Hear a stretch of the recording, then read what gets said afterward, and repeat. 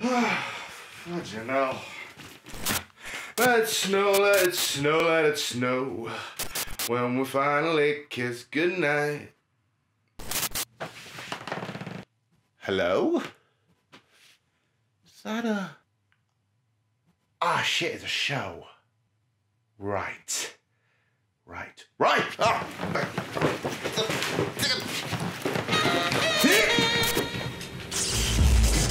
What is this?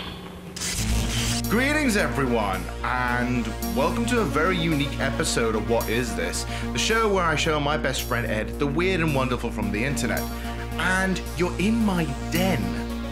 I wasn't expecting that. You just caught me getting last minute Christmas presents.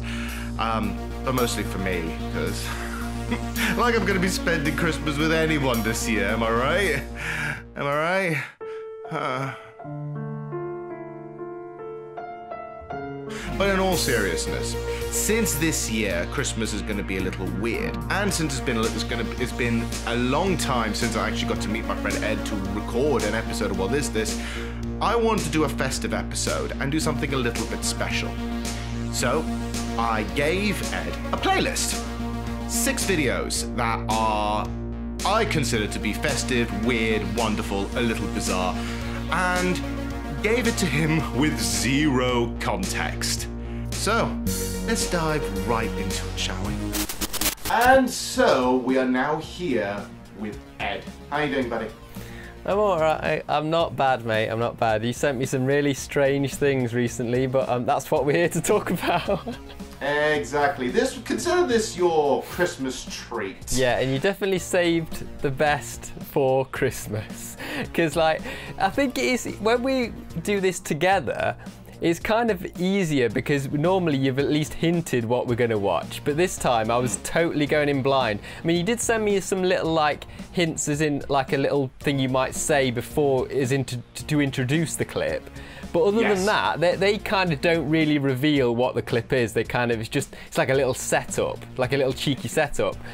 Think of it like something you find in a Christmas cracker. It's only one line, it doesn't really make any sense, and then it's almost like a fortune cookie. You gotta suss it out yourself. I know, and like, boy, did I suss it out when it kind of a bit of a slap in the face, literally. Oh my. What a start! This is horrible! Oh!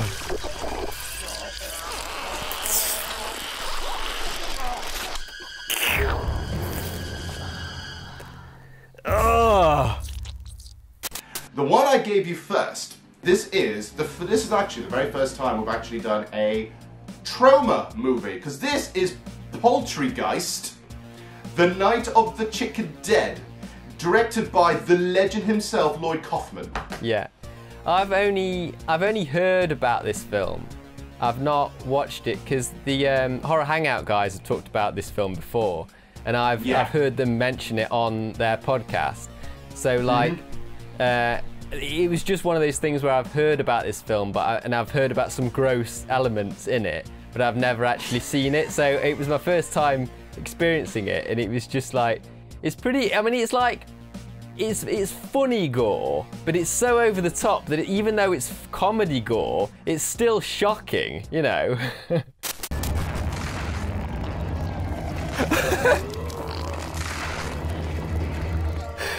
Oh my god, angelic sounds. Oh, so gory!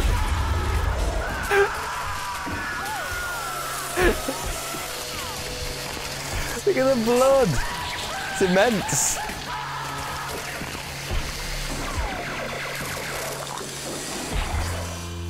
Sloppy Joes. Oh,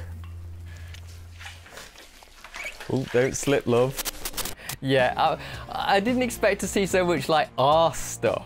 It's like there's a lot of arse stuff in those clips, which always grosses me out. I don't like sort of toilet humour and kind of like really gross stuff to do with toilets, and there's a lot of that in there. and there's a lot of like shots of things going in or out of arses, which is disgusting. It's very Troma. It's incredibly Troma. I mean, one example we might do for the podcast is the Toxic Avenger. I mean, that's the most like well-known one, isn't it? Out of all of them, I think. Yeah. But interesting factoid, speaking of Toxic Avenger, do you know there was a cartoon series that spun out of that? I watched the Toxic Crusaders. I watched that, and it was so funny how they could make a kids show out of Toxic Avenger. It's the worst. I actually had the action figure of Toxie from Toxic Crusaders, the main character in Toxic Crusaders. Fucking perfect. Now, imagine that underneath your Christmas tree, ladies and gentlemen. Now, we're going to move on to video number 2. Now, video number 2, I mean, I wanted to combine a couple of things. So, obviously, one of the biggest things about Christmas is going to Mass. I was born Roman Catholic, and back in the day, my grandmother and my grandfather used to go to Christmas Eve Mass, and we'd go together, but it's boring. It's all a bunch of humming and oohing, and like, oh, have the body of Christ. We wanted something fun, so I gave you a viral video that's just exploded over the last few weeks. Yeah. Exercise judgment right now. Because we have... In the name of Jesus. Oh, thank you, Jesus. Standing in the office of the prophet of God, I execute judgment on you, COVID-19. I execute judgment on you, Satan, you destroyer. You This works so well. You break your power. You get off this nation. I demand judgment. Look at the faces. Like, I demand a vaccination to come immediately. so metal. And it just it marries up so perfectly, doesn't it? Because he's got a very like ferocious kind of voice that kind of just mixes so well with metal that it's a perfect combination. You can understand why that kind of thing would really catch on YouTube, can't you? It's just a perfect, like, they go together so well. It's amazing. It was literally headbang and get into it. I couldn't do anything else because I just loved it so much. Would you go to church more often if it had heavy metal? Oh, definitely. Yeah, definitely. It's like, there's actually a band called Metal Church, isn't there? There is, isn't there? Yeah. Oh, it's amazing. I mean, sermons would be far more exciting. If you look at the comments on that video, there's actually a couple of priests that say, look, legitimately, I kind of want you to play at my sermons. Again, saith the Hallelujah. Glory. Perfect. Third video I sent you is actually from a classic movie, and I thought, you know what, I want to give you something that's actually already very well known, and this is the opening sequence from the movie Brazil. Now, have you seen Brazil before? I haven't, no. Oh, the Christmas can't come if we haven't got a chimney. You'll see. He finds a way.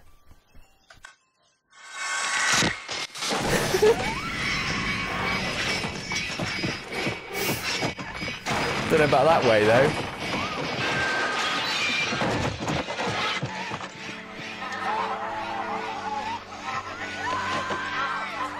This is not what you want for Christmas. It was kind of funny, but out of context, I think I'd need to see the whole movie for it to really kind of punch out to me, because I think from my reactions to that, I think I was kind of enjoying it, but I didn't really kind of react more than, you know, I needed, like, I should have done. But do you know what the funny thing is? That's literally the opening scene of the movie. So in other words, everyone will be just as confused as you were. Right, okay. But although it's weirdly enough to remember you almost forget that Brazil is actually a Christmas movie. Sam, what are we going to do with you? But I love how happily the wife just signs everything away. It's like, okay, well, I have to sign this and I have to sign that. Doesn't like contest it at all. It's like, okay, I'll just sign him away. What I find funny as well is when you see she's panicking at first. It's like, yeah, okay, what's happening? And the other one's like, oh, do it again. But can you do it a little harder, please? Just type it a little harder. And then he goes. Just that. Press harder this time. Good. Oh, what is this all about? That is your receipt for your husband. Thank you. And this is my receipt for your receipt. The whole movie is really, really, really quirky, and if you've ever seen a Terry Gilliam movie before, this Brazil is his first proper feature-length movie that is all on his own, nothing Monty Python related. But Brazil is full-blown his first kind of movie where it's all him. And oh my goodness, it's quirky as hell. I love Terry Gilliam. Yeah. My most experience with like sort of Terry Gilliam, Monty Python type stuff is I used to always watch the Flying Circus, you know, the TV show with my dad. I watched that so much and as a kid, and so that's the out of Monty Python stuff, that's what really sticks in my mind the most. The next video I gave you is when I gave you this description, I gave you just a simple description is this is pure drunk uncle energy. And I bet you at every Christmas dinner, obviously this year is different, but every other Christmas dinner, there's always one uncle that has a little too much to drink and just really, really wants to sing his heart out. And so I gave you the I'm the Flamingo song.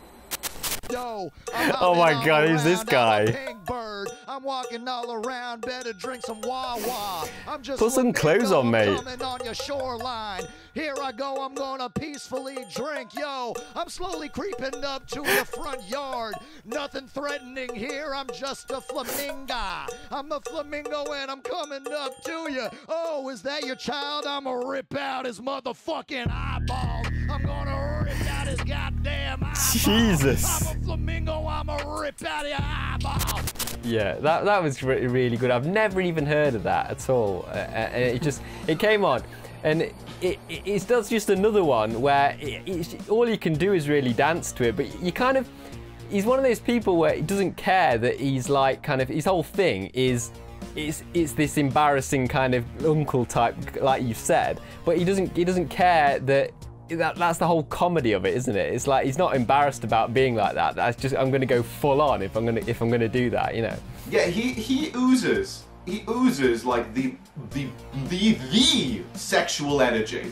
Like I've discovered this man. His name is Mark Rebelit, right? Mark Rebelit, and I discovered him during the pandemic, and you know, we've all been locking inside. And then somewhere halfway through, this just appears in my feed, just stumbling, looking at it, and I'm thinking, how can you be upset after looking at this half-naked man in his underwear playing some really decent funk dance music about a flamingo? How? Baby, it's a lawless nation for the flamingo. There's nothing that you can do about it. God. I'm flying all out. Or is that a seizure? Looking at that.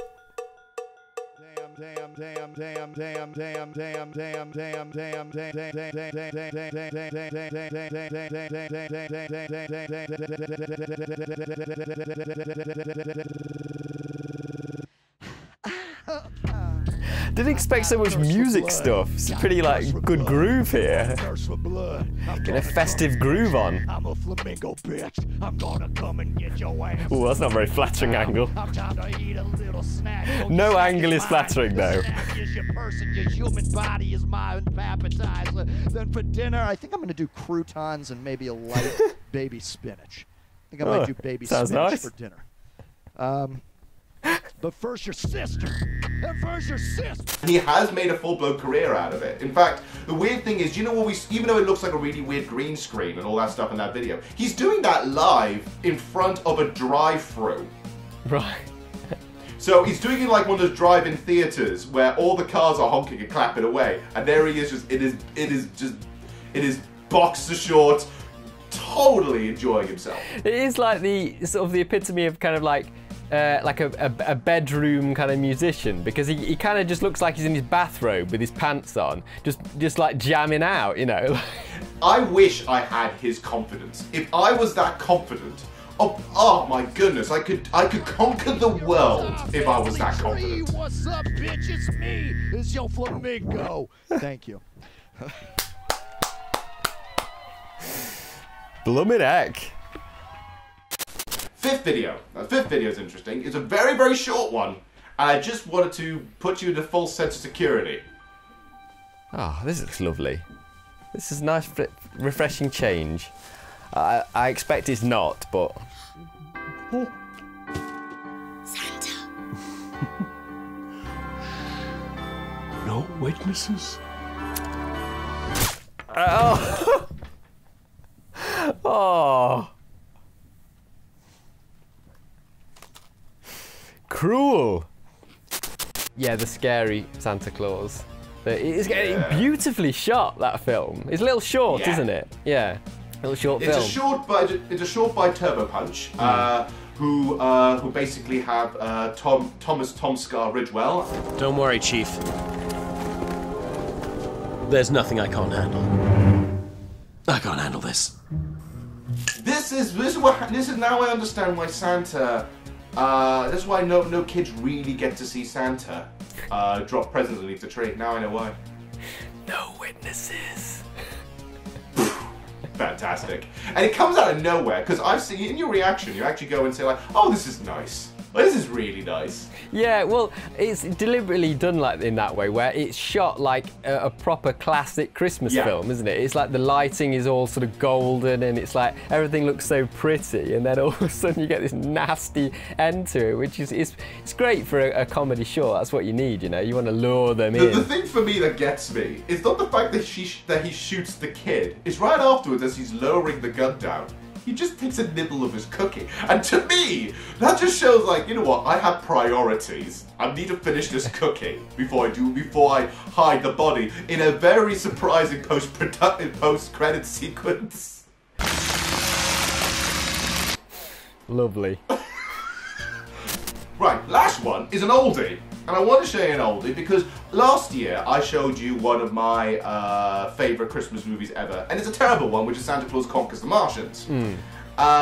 So I kind of wanted to show you another one of that sort. Hello there. Oh, it's an old one. You like this devil? Huh? Well now. This how looks does it work? 50s. What is the sense of it? Like this, Santa. You must light it. Let's have it.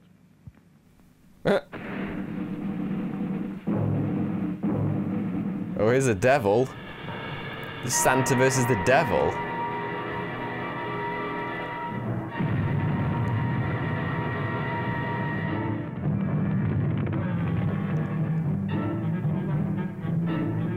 Psyching himself up with a lovely dance.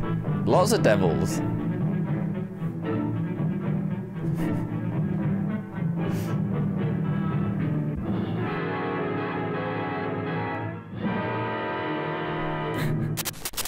Yeah, it's definitely, I can see why you picked this one because it definitely follows on from Santa Claus Conquers the Martians in terms of tone, because it's the same sort of era, and the Santa Claus is a very similar type of Santa Claus, although he seems to be a better actor.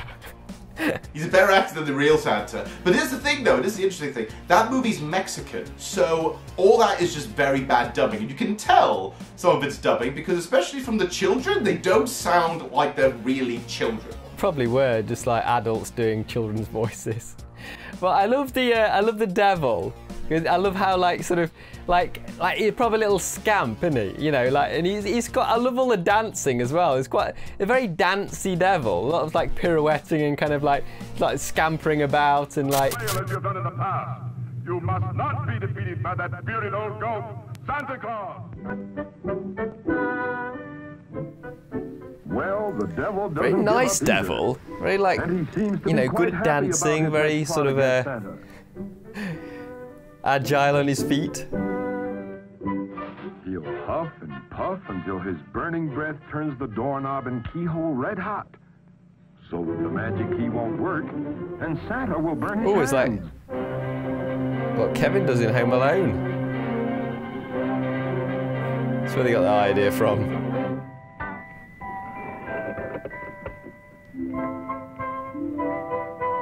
Spending too much time on that doorknob, mate. You want to get some other traps set up.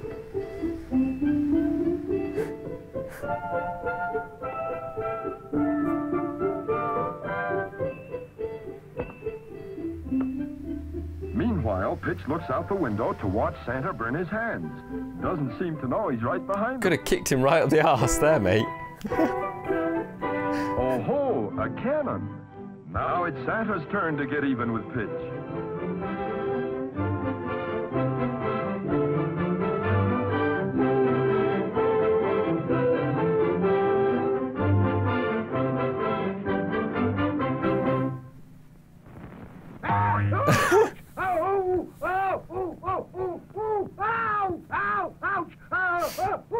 That'll teach you.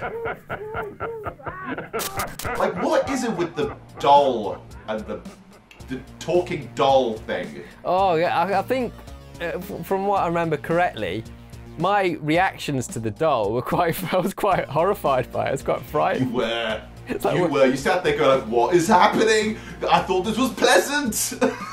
Yeah, because it was a nice way to end. I was thinking, oh, this is the last one. This is quite nice now. This is quite a nice bit. And then the doll came. I was like, ah! What? Look, am I going to leave you with like the super happiest note? No, I'm gonna make you question things. Look at that dry ice. It's top of the pops. Oh, what the hell?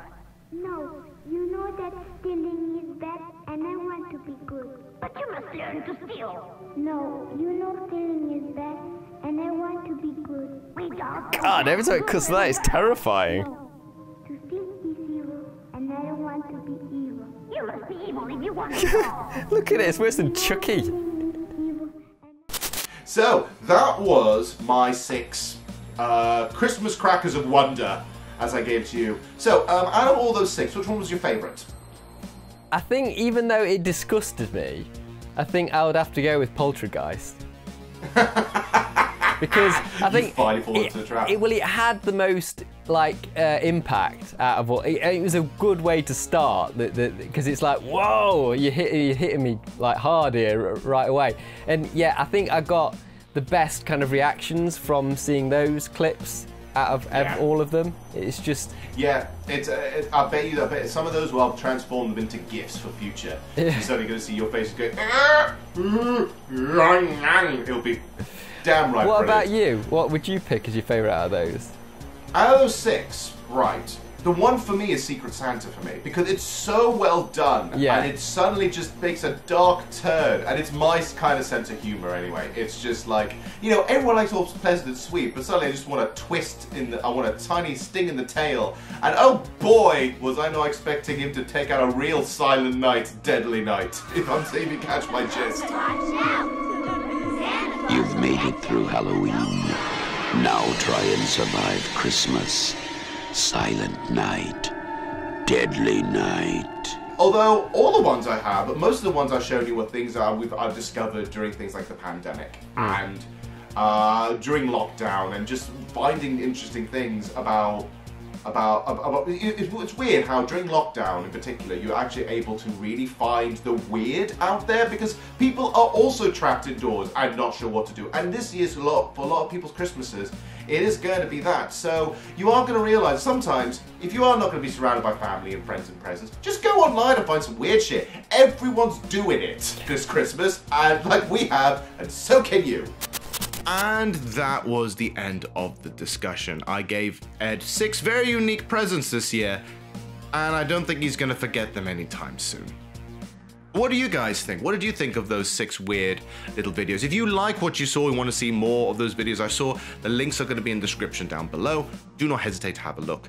And leave some comments. Which ones were your favorite? Which ones do you like? Are there any other Christmas oddities? Do not hesitate, drop them back below. And so with that, I wish you all a very Merry Christmas and a Happy New Year, and screw 2020, yeah? See you guys later.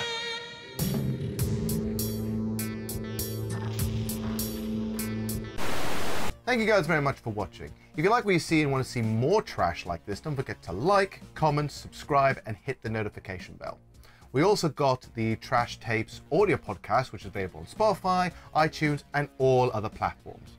So, until next time, keep an eye on your trash. There might be some treasure in there. See you guys later.